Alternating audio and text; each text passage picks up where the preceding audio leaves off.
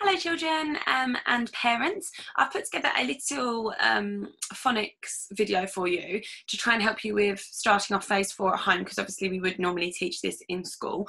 I'm using a resource from last year, so something that I do normally do in school with the children, and they'll recognise it as the kind of phonics that we normally do at the beginning of the year. So what I will do in just a second is I will share my screen with you. And you can have a go going through it with your children, but also hopefully it will inspire you if you were going to carry on at home with phase 4. It'll give you some idea of what phase 4 is and how you can teach it confidently at home with your child. So let me just share my screen with you. Children, look, it's as if we were on the carpet at school. So we are getting really good at sounding out new words. We're getting really good at using phase 2 and phase 3 sounds, and I know you've been practicing lots at home, so we're going to have a look today at phase 4 sounds. Now, none of these sounds in phase 4 will be new sounds. We know all of the sounds from phase 4, but phase 4 is a bit all about rules and the idea that if two phase 2 sounds are next to each other, what sound do they make when they're squished together? So let's have a look at one together so we get an idea. I've written a word. This is a CVC word. It's got 3 sounds in it. Let's see if we can sound it out. Pot. We all knew that, I bet. Now I'm going to change it slightly, and you can see if you can see what I've done differently, what I've changed about the word. What do you notice? Let's have a look. Spot. So I've added a s on the beginning. Now this new word, spot, it's got 4 sounds. I've got 4 sound buttons underneath. But because I know my phonics quite well, when I look at that word, I think, oh, sp. Oh yes, sp. That makes a sp sound. Spot.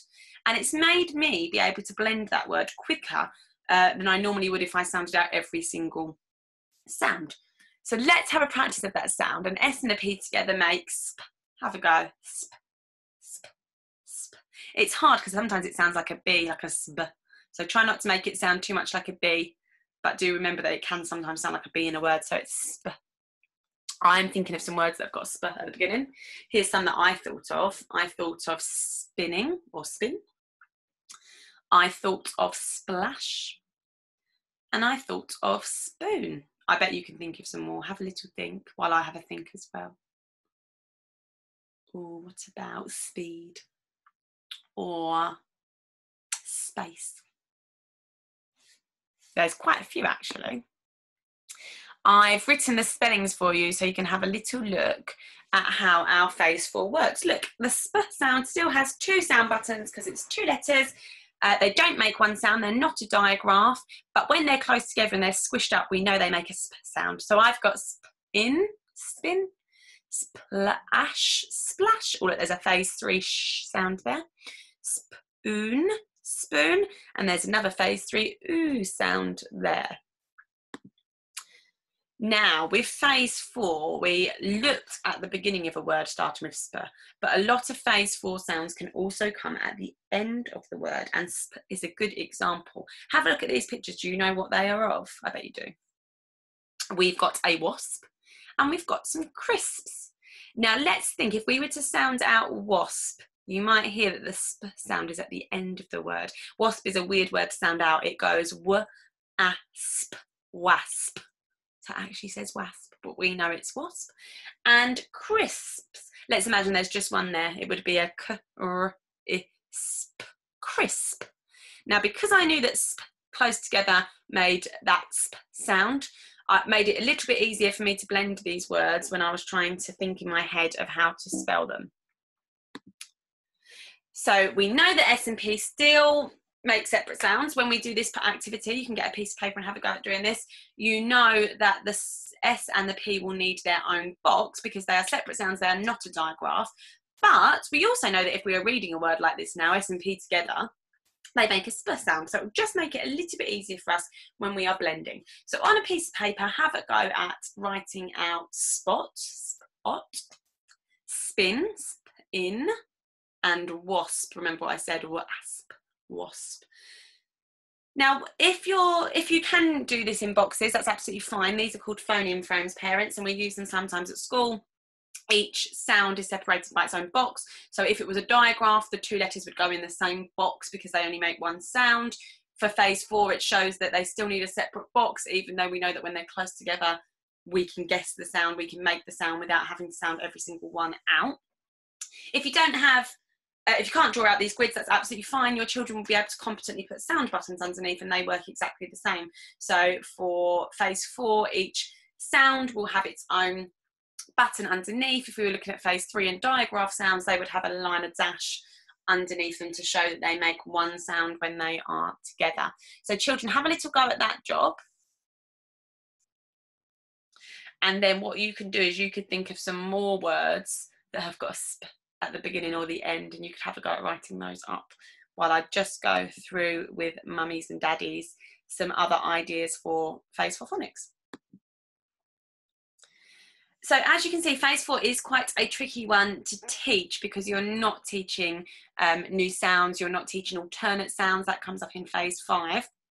And really you're trying to teach children to blend efficiently. So this phase is more about when you see a new unfamiliar word, if it starts with an S and a P, you can make the assumption that it starts sp, and that will make blending a little bit easier and a little bit quicker.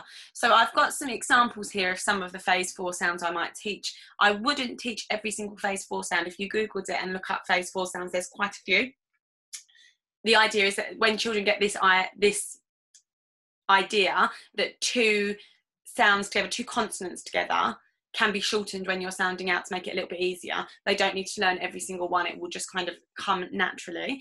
So the ideas I've gone for here, the examples I've gone for here are the cr sound, like in crack, the cl sound, like in clap, the pl sound, like in plate, the st sound, like in start, but that also can come at the end of the word, a word like fast, so that's a good one to focus on. I know that was on that worksheet for starfish as well.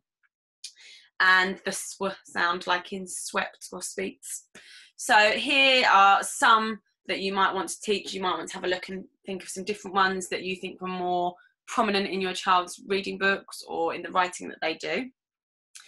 Obviously, the way that I've set that out is, as I started this, you start with a word and then you add on a letter and see how that word has changed, and you can do that at the end as well as the beginning of a word. The main point that we need to remember is that it is for blending. It is trying to get children to be confident blenders, and that actually in terms of spelling and sound buttons, it doesn't change anything. That's important to remember, because when they come to year 1 and doing their phonics check at the end of the year, which I assume they'll do, they still need to know that a sp at the start of a word is an S and a P. We can hear both those sounds. They're not one sound together.